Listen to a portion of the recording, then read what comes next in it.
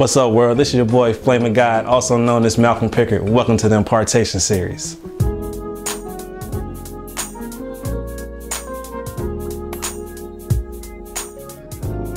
First Corinthians 10:31 says, so whether you eat, drink, or whatever you do it all for the glory of God.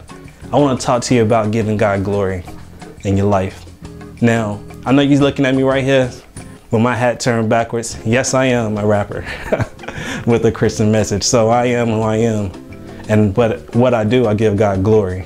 So I want to talk to you, especially young adults, young people, everybody. I don't want to single nobody out, but I want to tell you, like, whatever you do, give God glory. So first I want to start off with something that we as young people use every day.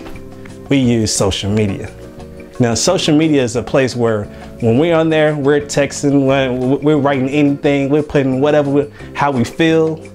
I want to challenge you to think about what you're putting on your social media account. Like, is your pictures bringing God glory? Is your messages that you put on there bringing God glory? Now, I'm not here to throw any stones because I tell you, like, I mess up every day. So I'm not trying to say what you're doing. All I'm doing is challenging you as I'm challenging myself to always give God glory every day.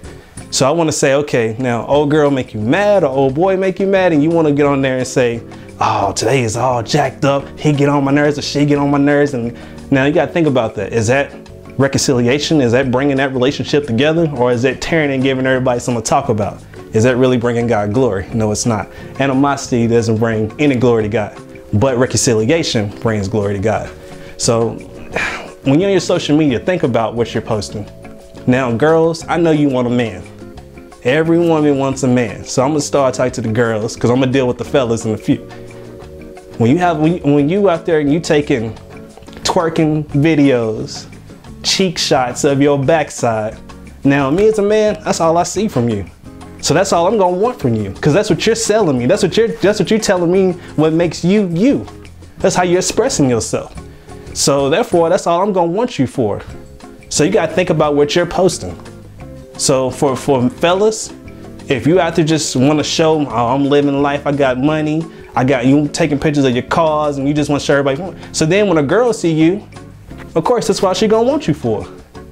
So you got to really think about it. Now, if you're on there, you want to think about what you're putting on your social media, because I seen people in like post stuff 2 years ago and messed them up for getting a job. So you got to think about that. It's people post up 2 years ago, messed them up from getting a college education because they went back and checked it in this and no, we don't want a person like that on our campus. So you got to think about what you're putting on your social media. It can harm you. Like, social media is powerful. So I want to challenge you to think about before you press post. Think about before you press send. And when you press the button, post or send or whatever you want to trend, hashtag on there, make sure it's bringing God glory. Now, let's talk about our daily lifestyle. Like in there, Paul was talking about whatever you drink, whatever you do, give glory to God. Now, in our daily lifestyles, are we giving God glory? Like, that's something we have to really just think about. I challenge myself this every day because I have some days in my life where I know I'm not giving God glory. And I have to get on my knees and I have to repent and say, Lord, help me to get my stuff in order so I can give you glory. Now, you have to think about it. Now, what are you doing in your everyday lifestyle? Are you spending a lot of time in front of that laptop watching porn? Is that bringing God glory? Are you spending a lot of time trying to get fly and go to the club to bag the next honey? Is that bringing God glory? Now, girls, you got to think about what you're doing. Are you spending a lot of your time trying to become the next America's top model? There's nothing wrong with looking good. But when you every day think about looking good and invest into this flesh, because this flesh is fading away. It's not going to be here forever. I promise you that. You can ask any old woman who's walking around. She's like, baby, it used to be tight, but now it hangs. So, I mean, hey, it's real out here. So you got to think about what you're investing in. And ladies, I just want to tell you, because you're so much more than butt, breasts, thighs, so much more than that. Like, guys, you're so much more than just having muscles, rocking J's every day, and telling everybody, flashing your cash. Like, you're so much more than that. Life is so much more than that. If you living just for that stuff, then it's the cheap way in life. I want you to think about this stuff. Like, think about, okay, I want to have goals in life.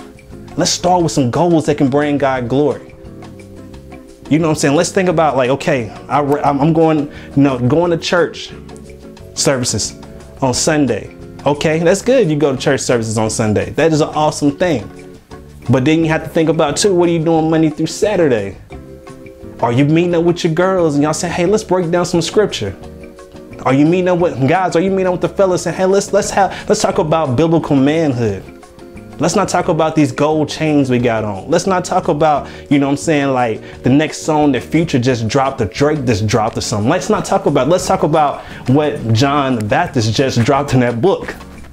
You know what I'm saying? Like what was Paul saying in the book of Romans? Like, let's talk about stuff like that, stuff that's gonna build your character, stuff that's gonna have an everlasting impact in your life and to the people that you talk with. So like fellas, when you get together, let's talk about biblical manhood. Let's talk about what we can do for the young guys that's below us, raising them up. Cause some of you fellas out here, you got daughters. Now, if you all about just flossing and shining and you know what I'm saying, getting me, then guess what? These younger guys in here is all about the same thing, and that's gonna be the same guys that's coming towards your daughter. Now you gotta think about that. Now I'll tell you what. Now I got a little girl, and my daughter, we ain't having that. Like she's already learning the checklist. I'm teaching her young, you know, and you have to. You gotta train in the way. So like I know a lot of you young people, you already have children, and I know it's tough because you like, man, I'm still trying to figure life out myself, and I got a child. You know, like whether it's in wedlock, whether it was out of wedlock. Like it's hard. Raising a child is hard. And trying to figure it out as a young adult is hard. But I'm telling you, like when you come together and you start talking about the Lord together, like you're gonna figure it out together. And that's gonna bring God glory. And then through that, God can do some miracles and do some impossible things in your life. Believe me, I am a product of a miracle. I am a product of impossible things. I've seen God do those things in my life. So I'm not telling you something that I haven't experienced myself. I've been there. So I'm telling you something so that you can see and that you can know that it's real.